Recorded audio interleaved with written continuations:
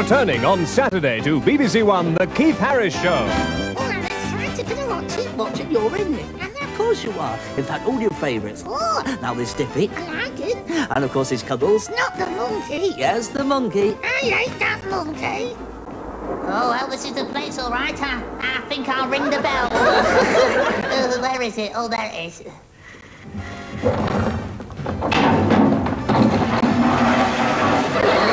Keith Harris and, of course, Orville in Cuddles return to BBC One on Saturday at 5:50.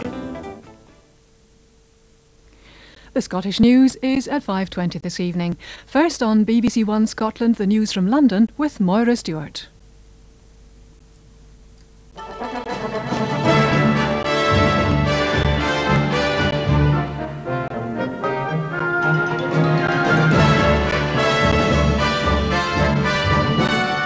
Western leaders announce new moves against terrorism and single out Libya for blame. International terrorism was top of the list of problems tackled by the 7 leaders attending the Tokyo summit. Some of them wanted to avoid naming any one country, but under combined pressure from Mrs. Thatcher and President Reagan, Libya was labelled as a state clearly involved in sponsoring or supporting terrorist acts. From Tokyo, Brian Barron. After a shaky start on drafting a terrorism declaration, the summit leaders went the whole hog and named Libya. The summit singled out the Gaddafi regime to the satisfaction of Mrs. Thatcher and President Reagan. What the summit measures mean is this: no arms sale to any country like Libya supporting terrorism, strict limits on the size of their embassies and even closure, a ban on any diplomat suspected of links with terrorism, better extradition procedures among summit countries of terrorist suspects, closer ties between Western police and intelligence agencies. It was the British who pushed hardest. A memo to Mrs. Thatcher warned her that the summit officials' original draft was weak. A midday break in the Akasaka Palace garden, followed by a working lunch in a Japanese pavilion, meant they all literally got down to business.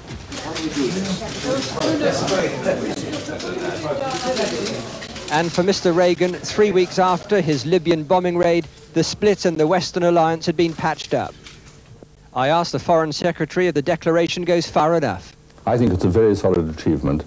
It's a declaration on terrorism, committing the 7 summit countries here, that's going way outside Europe, bringing in the United States and the Japanese, to a series of very firm and specific measures, and it's a very good advance. How difficult a diplomatic struggle was it to convince the other summit members?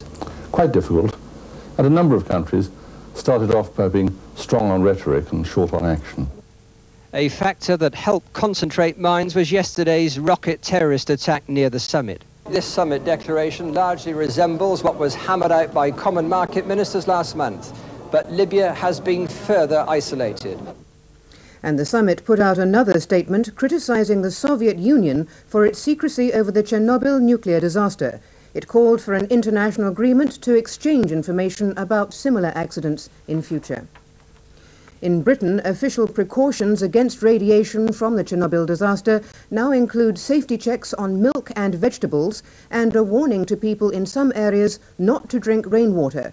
The government-appointed Radiological Protection Board says people in Scotland, North Wales and North West England should not drink fresh rainwater, though it says water from wells and streams is safe. Levels of radiation at Wilver Nuclear Power Station in Anglesey have now gone down from the 20% increase recorded over the weekend. Scientists working at government laboratories in Surrey say milk taken from the north has shown higher than normal radiation levels, although not enough to cause alarm, and there are no immediate plans to withdraw supplies. Some fresh vegetables are also slightly contaminated, but those can be washed off. Background radiation levels monitored from Harwell registered a sharp increase over the weekend, where heavy rain in the north washed radioactivity out of the air. We're giving, I think, 3 lots of advice. The first is that tap water, ordinary main supplies are entirely unaffected to all intents and purposes, no problem at all. We're also saying that people who drink fresh rainwater straight off their roofs or straight off their tent fly sheets if they're camping have been all right for the last couple of days. And thirdly, that it'd be quite sensible if they stop drinking that water for the next, say, week or until we get more measurements to show that it's harmless. At Wilver in Anglesey, the radiation was high enough to set off sensitive monitoring equipment, although it would have to be 1,000 times higher to cause alarm.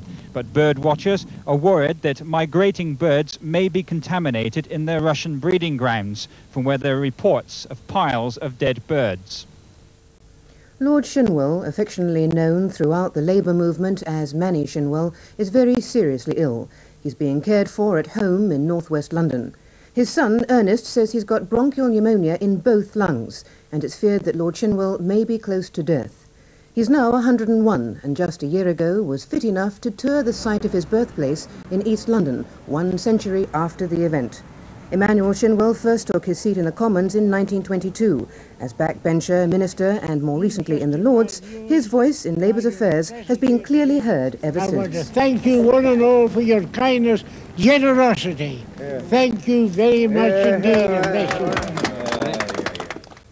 In Belfast, the homes of a Methodist prison chaplain and a prison officer were damaged in petrol bomb attacks early this morning. Nobody was hurt in either attack, although 5 bullets were fired through the house where the minister and his family were sleeping. We don't know why this particular house was picked out. We haven't a clue. And I mean, we have nowhere to move to. It's as simple as that. It isn't our home, it's the church's home. We have no alternative but to stay here. Belfast police say they don't know who's behind the attack. Prison officers at Gloucester Jail have now agreed to return to work while national negotiations over manning levels go ahead. After talks with the prison governor, they issued a joint statement agreeing to work together to improve prison conditions. Police in Bournemouth are searching for the killer of a young office clerk found strangled in a flooded ditch. Detectives are looking for a handbag belonging to 27-year-old Sandra Court. It contained £20. Sandra disappeared on her way home from an office party on Saturday night. The parents of 4 schoolboys swept to their deaths by a giant wave at Land's End a year ago have just arrived there at the end of a 320-mile charity walk from Stoke Poges in Buckinghamshire. They're raising money for a new lifeboat for the area. South African police say gunmen stormed a hospital near Durban and freed a suspected ANC guerrilla who'd been wounded in a clash with security forces last week. A man visiting the hospital at Pietermaritzburg was killed and 2 policemen were injured. In what was an unprecedented and audacious move to free a wanted terrorist, a group of up to 7 men calmly walked into the hospital, each wearing a white medical coat. Once inside, they produced their weapons and fired wildly as they burst into the intensive care unit. They wheeled the alleged ANC man out of the hospital on a trolley, still firing their guns. They ripped out the intravenous strips and the blood transfusion system which were attached to the patient. A visitor to the hospital, a 20-year-old black man, was shot dead. 2 policemen guarding the alleged terrorist at his bedside were injured, and equipment in the unit was damaged. Now, soccer and Oxford United have won their fight to stay in the First Division by just 1 point. The Milk Cup winners beat Arsenal 3-0 at home this afternoon to ensure their own First Division survival and condemn Ipswich to relegation, along with Birmingham and West Bromwich. The Prince and Princess of Wales have been visiting logging country in British Columbia. The royal couple did their own bit of lumberjacking there. They planted a sapling. But as usual, it was the princess's flair for fashion and her easy manner that won the hearts of the crowds. Even more time than usual was spent in seeing and being seen, with special attention to the elderly, the infirm and the handicapped. Your Royal Highness. Though the town's a centre of the timber industry, it needs all the trees it can get, according to the mayor, so the Prince and Princess added yet another. He noted from experience that it was a dangerous occupation, but she also added her shovels full and directed operations. Who are you trying to impress? The Premier? All of it. All of it. She wants it all in. The royal couple were here mainly to open a festival of the arts. They met the performers, and in an unlikely setting, an ice hockey stadium in a timber town, the Prince weighed in with some philosophical reflections of his own. And we must strive, if we can, to make living into an art itself, although it will always remain a tremendous struggle. And that's all for now. Our main news tonight is on BBC One at 9:05.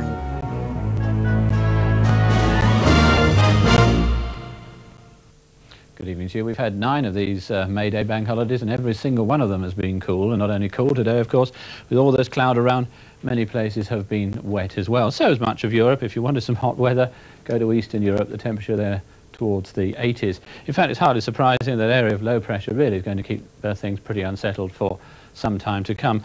The southwestern half of the country, though, will have a bright end of the day, some sunshine, 1 or 2 showers, but northeastern areas, there is some rain around, but that'll clear away during the course of the night, although the cloud will remain sort of fairly variable through the night, 1 or 2 showers coming along from time to time as well. Temperatures are one thing we certainly won't have to worry about, not a particularly cold night.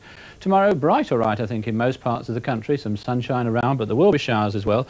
In fact, even at the beginning of the day, some longer outbreaks of rain in those western areas. And as the day goes on, so showers in most places will tend to become heavier and more frequent. And indeed, in the south and southeastern corner of England, they could merge together to give once again some longer spells of rain. Temperatures are round about the normal in most places, but along that east coast, where you keep some fog, particularly cool. Entertainment for Bank Holiday Monday on BBC One.